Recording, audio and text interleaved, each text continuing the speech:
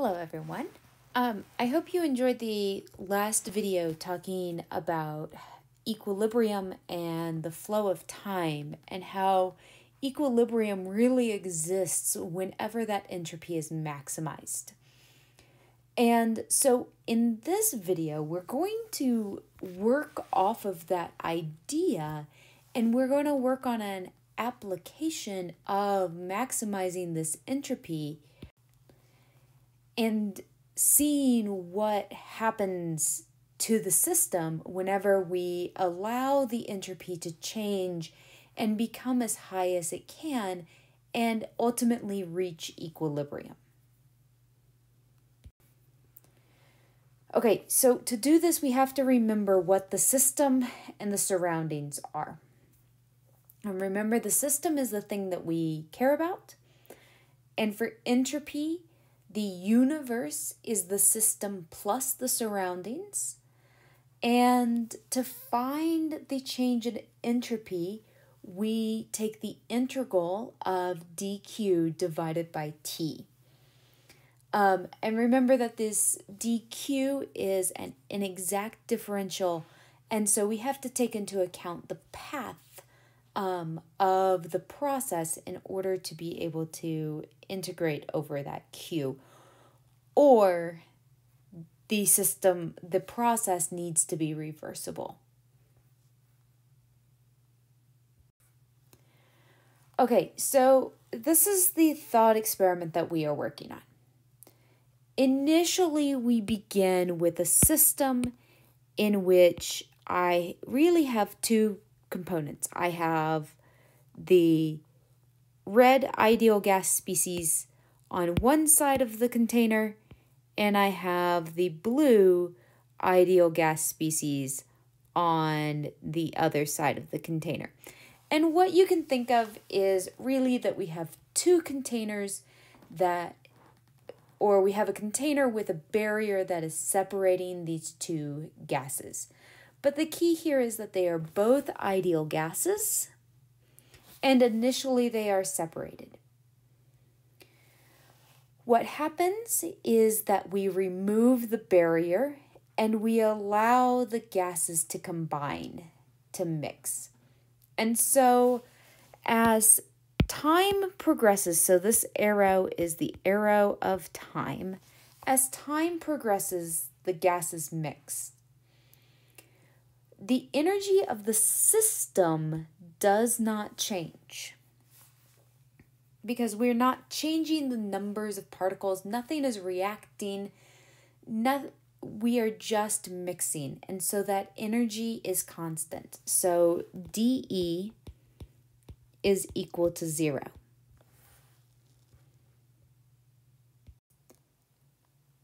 Okay, so to think about this mixing, we're going to break up this problem into thinking about gas A and then gas B.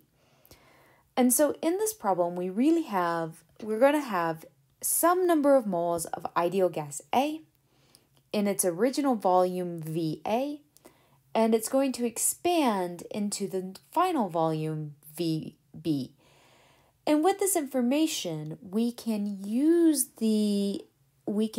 think of this the same way that we thought of the expansion a few videos ago and be able to come up with a formula for the delta S of this process. And so to do that, we have dE equals TdS minus PdV, and this is equal to 0 because we said that the energy doesn't change. And so we have ds is equal to P over T dV.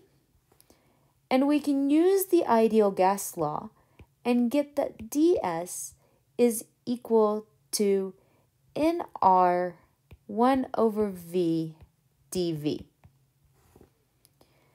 And so what we need to do is we need to integrate both sides, and we get that delta S, and we're going to say of thing A is equal to NA R natural log of our V final, which is going to be VB, over, we're going to just call it VF, the final volume over the initial volume.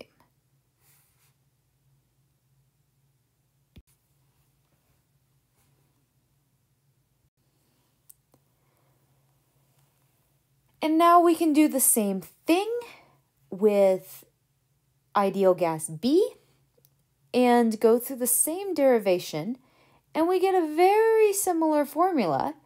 It's just that now we are thinking about our moles of B, and so we can get delta S of B.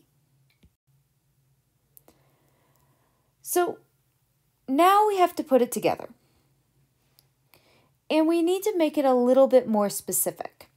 So if we say that this final volume is really the volume of A, so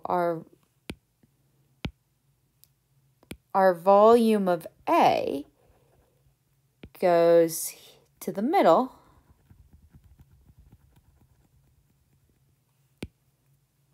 this is VA, and then VB is the other half.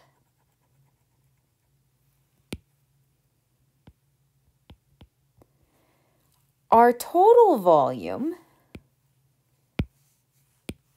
VF, is going to be equal to the VA plus the VB. And so this, remember that we said that delta S is going to be equal to NR ln of VF over VI. This allows us to make our delta S expressions more specific.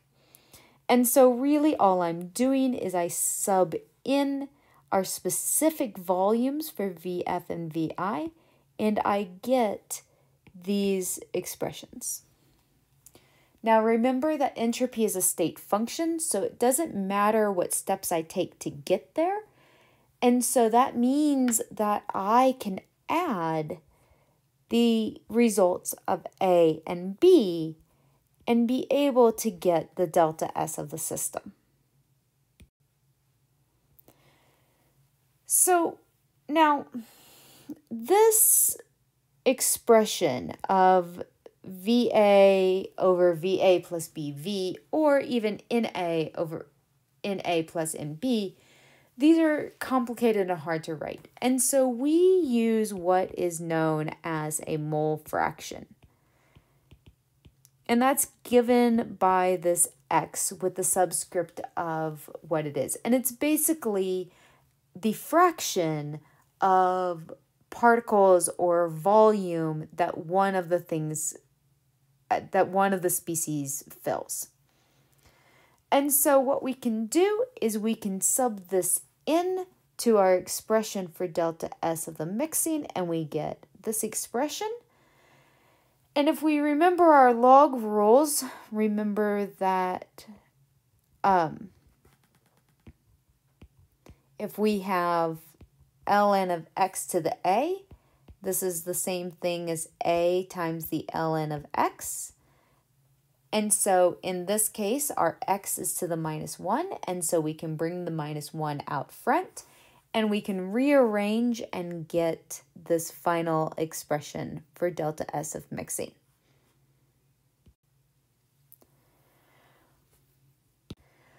Okay, so let's do an example. So the example is to calculate the entropy of mixing when we combine 0.1 moles of neon with 0.9 moles of argon at 298 Kelvin and 1 bar. You may assume that both neon and argon are ideal gases. You can also assume that the pressure and the temperature do not change during this process. So what we are going to do is I am going to assume that gas A is neon and gas B is argon. And so we found that the delta S of mixing is equal to -R times in A ln of XA plus in B ln of XB. And we also know that XA is equal to moles of A divided by moles of A plus moles of B, which if we plug things in, we get 0.1 moles of neon divided by 0.1 moles of neon plus 0.9 moles of argon, giving us 0.1 for XA. And likewise, I can do the same thing with XB.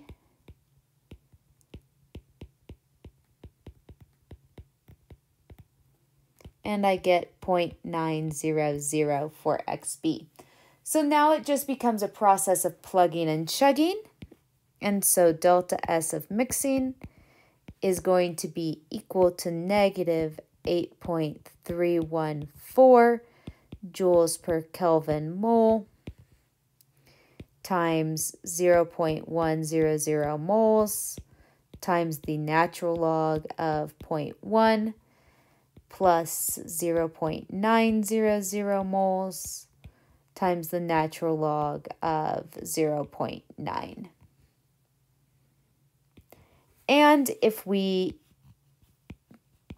plug this into our calculator, we get that the delta S of mixing is a positive 2.70 joules per Kelvin.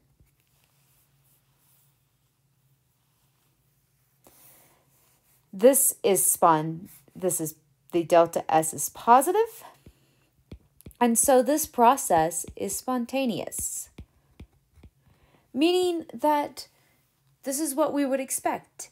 If we have two things that are separated and we remove the barrier, we expect them to mix. This is the same thing that happens if we have a glass of water and we put in some drops of food coloring.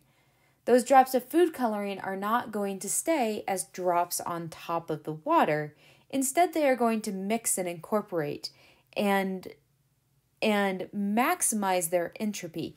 It's a spontaneous process. No work has to be done. Okay, and I realized as I was going through this that I have my units wrong. This answer should just be joules per Kelvin.